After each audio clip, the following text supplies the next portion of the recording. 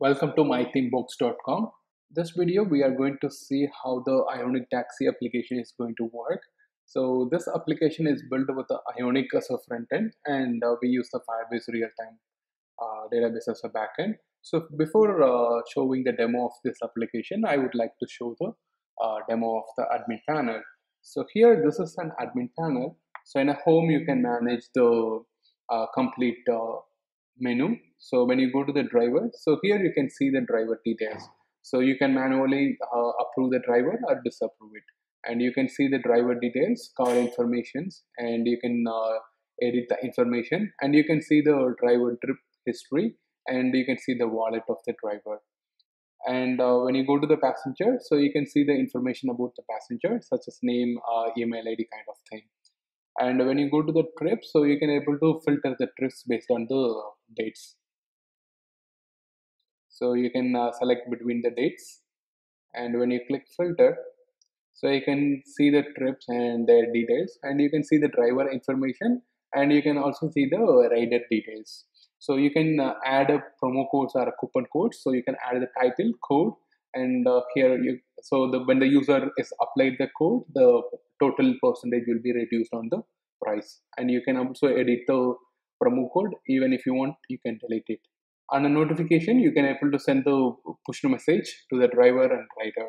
So you can add the title and description, and when you click add a message, it will automatically send to the driver and rider as a push notification. And when you go to the car and currency settings, so here you can add a new car, or you can edit the existing car. So when I click add car, so you can add the car type, like a SUV, sedan, taxi, or whatever it is. You can add the name, and you can add the URL. So if you want to keep it locally, you can put the image inside the rider application, or you can use any web URL. So the same goes for a map icon. So you can select the seats, and you can select the commission. So whether it's going to be a fixed price or a percentage, and you can add the commission value in case if you are putting a percentage like 50% for a driver, so you can use 50.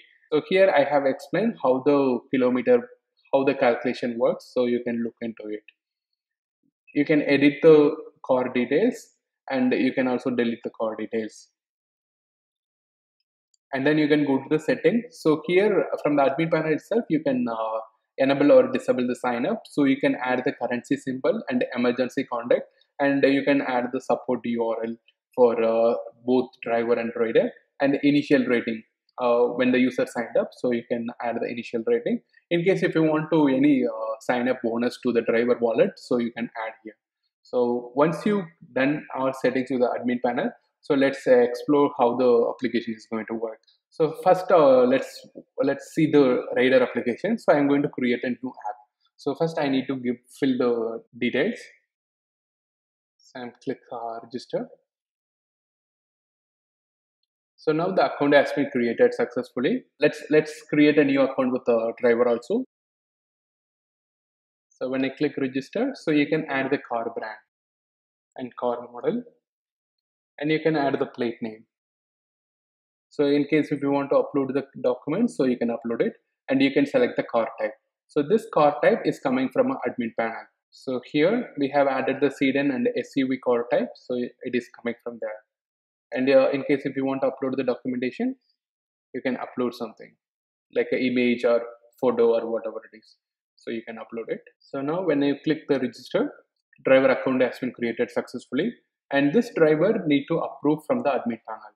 So you can go to the drivers. So I'm going to approve it. So now the driver, they can able to accept the trip. So now the driver is located successfully, and I'm going to make a trip now. So I'm going to select from a true location. So when I click done, so now you can see we have a sedan and SUV. So since we selected the sedan, so the driver car type is sedan. So here you can see the car here.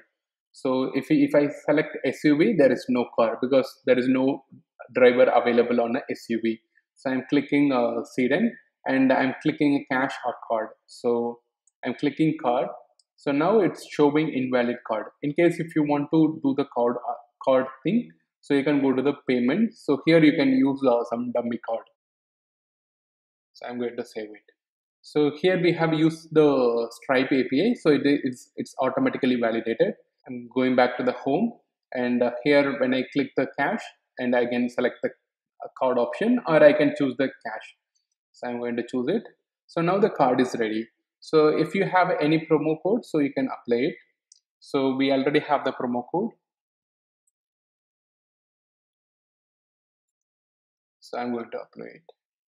So now when I click the right option, so the driver will get it. So the driver, they can see the from and to location, and they can see the commission also. If the driver is accepted, so the trip will automatically accept. If the driver is rejected, so it will go to the next driver. So I'm going to accept the ride. So now you can see, so the driver is on the way, and in a driver, so you can see the rider details and the navigation. So when you click the navigation, it will open a Google map. And here you can see the distance between the driver and the estimation time and the price for it. And so you can call the driver, and if you want to cancel the trip, you can cancel it. And if you want to start the trip, so you have to enter the OTP. So this OTP is coming from the rider, so that you can avoid the fake trips. So I'm going to enter the OTP 6986. So I'm going to verify it. So now the verification is done. So now you can see I can able to complete the trip, and the driver on a rider application, you can see the emergency contact number. So in case any emergency, you can call the emergency. And I'm going to complete the trip. So yes. So now the trip is completed. On a rider, you can able to rate the driver. So I'm going to give 5 star. You can rate the trip, and you can see the payment. If you don't want to rate it, you can close it. So rate the trip. So now the rating is successful. So here you can see the trip details, and the same thing goes for a rider. So when I go to the my rides, here you can see the trip details. So when you go to the wallet, so you can see the wallet balance. So in case if you want to request a withdrawal, so you can add it. And here, so when you go to the notification, so here you can see the notification for the driver. And under the settings, so you can able to edit your profile, or you can add the car details. And so in settings, so you can also change the language, and enable or disable the notification. So this in a rider, so you can go to the my trips to see the trips, and payments, so you can add the card details, and notification, so whatever the notification for the rider. And under the settings, so you can able to edit the profile, and you can change the language, and enable or disable the push notification. Thank you so much for watching this video. If you are having any issue, or if you have any doubts, so you can click the support, and you can reach us.